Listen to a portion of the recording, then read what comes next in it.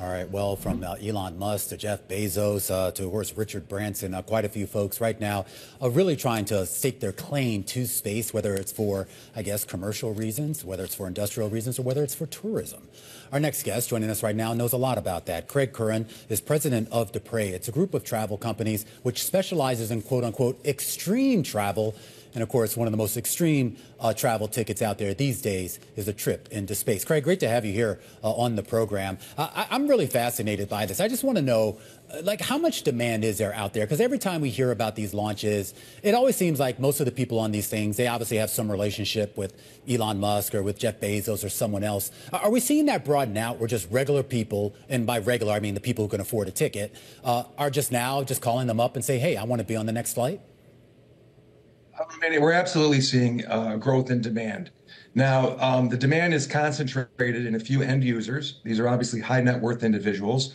But as this industry matures and more product becomes available, we're seeing an increase in demand. And that demand is actually driving an increase in prices from where they started, say, in 2010, 2011, 2012, when Virgin Galactic started its, really making headway into their proof of concept in Spaceship Two.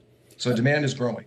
What about the experience itself? I mean, right now we know a lot of these flights have been relatively into lower Earth's orbit here. So technically, yeah, you're in space, but it's not like, you're at an Astra or something, hurtling through the cosmos here. Are most of the customers or the potential customers, are they satisfied with that? Is that the experience? That's enough for them? So the whole market is changing, but to answer your question quickly, absolutely it is. So there's a whole section of the market that is even below suborbital. So Space Perspective is launching a space capsule which will go to 100,000 feet. They'll be operational in 2025. We hope they'll be doing a proof of concept in their actual test vehicle this year. That'll take a crew of 8 up to 100,000 feet on a 6-hour journey where you'll be able to see 450 miles in any given direction and get a real taste of the overview effect. Now, the overview effect is really driving a lot of this interest. It's the experience you have when you see the Earth from off the planet. And if you're in suborbital and you will see the iridescent purple boundary of the Earth's atmosphere, you get a whole perspective against the complete blackness of space, a whole perspective that we are all one race living on one precious planet, and that we all have to do the best we can to take care of it. That experience is going to be available to people with Space Perspective from 100,000 feet. The suborbital, which will get up to about 300,000 feet, will give you a further view, about 1,500 miles, more of the curvature of the Earth.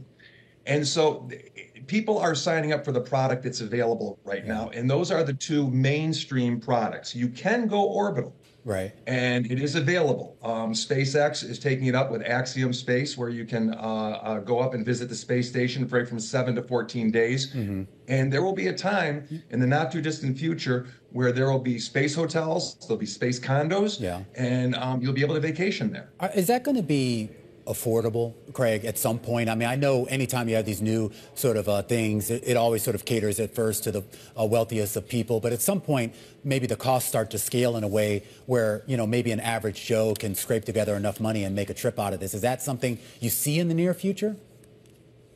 Absolutely. So if you look at the parallel to air travel, when air travel started, it was for the very affluent, very limited options for folks. And now you see we can travel anywhere around the world in 12 to 14 hours with a couple of bags. That's going to happen to suborbital and orbital. Now, orbital is a big jump from suborbital in terms of the things you have to accomplish. The exit speed is about 17,500 miles an hour to get to orbital. Suborbital is more in the order of 2,800 miles an hour. So the whole lot of different technology involved. But when you look at the cost of computing, dropping in half every 2 years, the exponential growth, when you see the new technology breakthroughs, the new manufacturing processes for building these vehicles, materials advances, AI, all of this, there's no question. And I always like to joke with people, if there's one guy that knows how to bring down the cost, it's Jeff Bezos. So Yeah. if he follows his path with Blue Origin, Yeah. we are, and all these entrepreneurs and folks that are doing this really are envisioning a democratization of space where Yeah. it's opened up to the masses. I have to ask you a personal question here. I mean, you're not really just a travel agent. I mean, you have done a lot of extreme travel yourself, and I'm told that you already have a ticket on one of the Virgin Atlantic flights. Is that true? I bought my ticket in 2011, about a year after I started my affiliation with Virgin Galactic. I was so excited by what I was selling to my clients that I went ahead and bought my own seats. So I can't wait to go. I'm hoping to go in 27, early 28. Virgin Galactic is just finishing up the last of its flights with its Spaceship Two class of ships, Unity, that will take place in June. Then they'll be working for the next year or so on development of their Delta class spaceships, which again will be another step in technology. They'll be able to take more 6 people instead of 4 per flight. They'll be able to cycle faster for Yeah. the flights.